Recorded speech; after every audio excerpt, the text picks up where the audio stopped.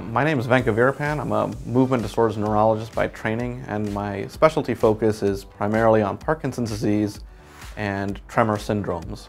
So Parkinson's disease is a neurodegenerative disease that primarily affects the dopaminergic neurons in the brain, which cause a variety of different symptoms, which often include tremor, changes in posture, rigidity, or what we think of as muscle stiffness, slowness of movement, and also walking and balance issues.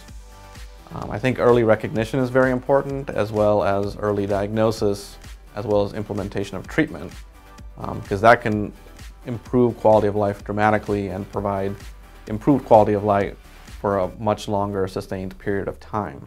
Is Parkinson's disease the same for everyone? And I would say it's very, very different for each individual person, as one might experience certain symptoms that another patient who maybe is the same age and same gender will not experience those same symptoms. So it's very unique. So the treatment plan has to be really personalized for that individual patient.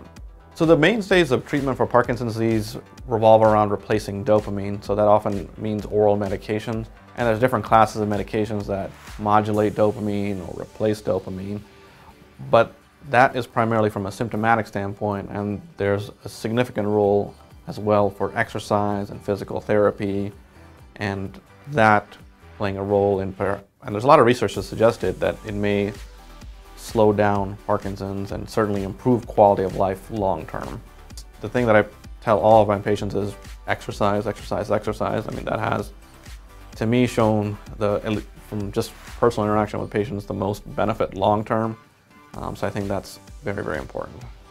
The other additional thing that I'd like to add from the exercise aspect of it is there's a lot of research to back up what we say in clinic. The biggest study was the Parkinson's Outcomes Project that looked back on the importance of exercise, and it definitely suggests at least the outcome of that study was 2.5 hours per week of exercise. And that could be any combination of exercise, whether it's aerobic or strength training or mobility, agility, balance, so that's the kind of framework we use. So oftentimes I tell people, 20 minutes a day or 30 minutes a day, more days of the week than not, to kind of add up to that is very beneficial long term. So, and everyone's exercise regimen is going to be different, and a lot of that just depends on what you're physically going to be able to do. Even if you're able to exercise at home, whether it's just walking, or if you're one of our more avid exercisers who enjoys running on a treadmill, or those sort of, or swimming or whatnot, whatever you can do to stay active is what I would recommend. My name is Carrie Caskey, and I'm an occupational therapist. So our class is tailored for anyone with Parkinson's at any level of Parkinson's. We have people that come in wheelchairs, and some people that come in walking, and it's really hard to tell that they may have Parkinson's. A lot of our classes are done from a chair level, so for people that need to sit, they can sit. For people that stand, we can make things more challenging. And it's really tailored for all Parkinson's patients, and just to keep moving. Some people come in with fears of not being able to do certain things, whether it's because of balance or pains associated with other medical diagnoses, and it's really nice that we can just modify as needed for everyone that comes in the door. It's been so neat to see the program grow from what it was so many years ago to what it is today. It's so neat to see each month progress that all the patients are making. Along with making physical progress, it's really neat to see the social progress that people are making. We have a little family here, and we all make friends, and all the members that come to class are getting close, and we have that social interaction aspect that Parkinson's patients really need. My name is Gavin Lunsford, and I teach the Parkinson's cycle class here at the Anderson YMCA. Some of the challenges that we have here include stiff joints with a lot of our clients that work out here, and our goal, at least with this class, is to keep them moving. And we have a gentleman in a wheelchair who is able to walk to and from his wheelchair now that he definitely wasn't able to do before. Even the small things as far as getting onto the bikes.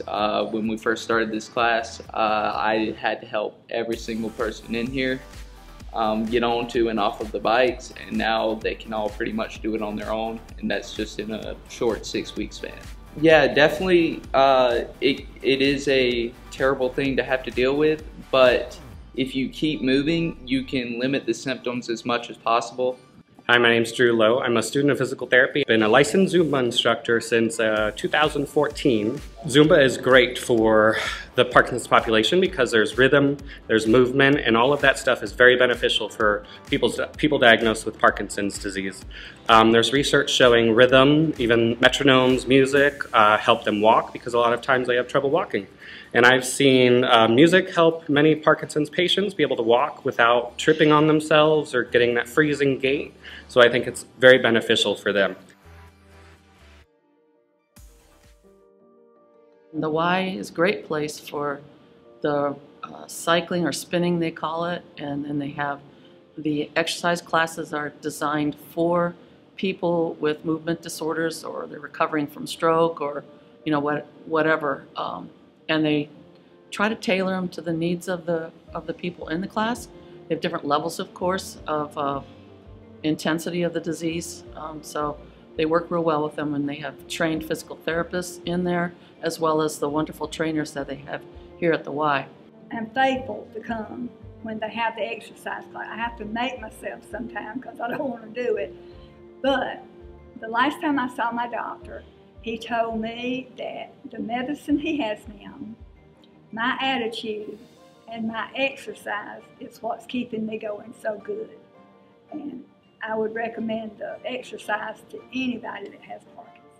I was having trouble at work and I kept falling down. And then they sent me to the specialist in Greenville. And right away she diagnosed me with Parkinson. And she got me the medicine and everything, and I kept falling down.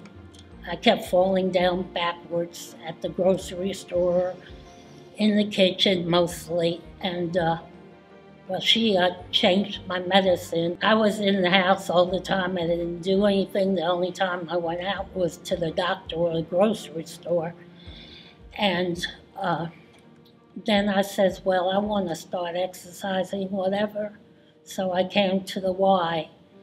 And I've been coming for like maybe 3 months or so, and I'm doing the exercise. They showed me how to do all the machines in the exercise room, and I've been doing the class 2 times a week. And I've been doing it for a while, and I come like 3 times a week. They have different things for us. And right now I am doing so well, so well. A lot of time I could walk now. I can't remember the last time I fell. In 2012, I had 2 strokes and a lot of TIAs. I ended up part blind, paralyzed on the right side, and I couldn't talk. I recuperated from all that and as best I could. And then I was slowly getting worse, and the doctors were having a hard time figuring out. Finally, they decided I might have Parkinson's-like symptoms. So they sent me to a neurologist, and they said, I don't have Parkinson's, but I have the symptoms, and they started giving me the low dose of the carbidopa. And then things kept getting worse and worse and worse, and then my hand was curved like this at one point, and I could barely go to it on the left side. My toes were curling. And they referred me to another specialist who works with people who have major problems, and he looked at me and he said, you definitely have Parkinson's. They sent me for the test, and they confirmed that I do have Parkinson's. And he did not have another stroke causing the symptoms. And they upped my carbidopa. They basically tripled the carbidopa that they were giving me at the other places, and everything finally calmed down. I could think straighter again. My brain came back. And my doctor's been, you can see the shake in my hand. The doctor's giving me Botox. When I saw him, my hand was like this. He's giving me Botox to help straighten the arm out. My arm, I couldn't get deodorant under my arm, and now I could lift my arm up. The toes on both my feet were curled like this, and now they're almost straight. coming to the Y has helped with the blood flow. Gotten everything lined up. I can move my arm. My hand is no longer painful anymore. With the exercises we're doing at the Y, stretch. It's all about stretching and big movements. Got my arms straight up. My toes are better. My equilibrium is better. And my wife says my brain's back. One of the things I noticed, I mean, he used to fall 3 times a week. He could barely walk to the car before, so the exercise program that they have here has really made a big difference because he is walking and he's exercising and moving and definitely improved.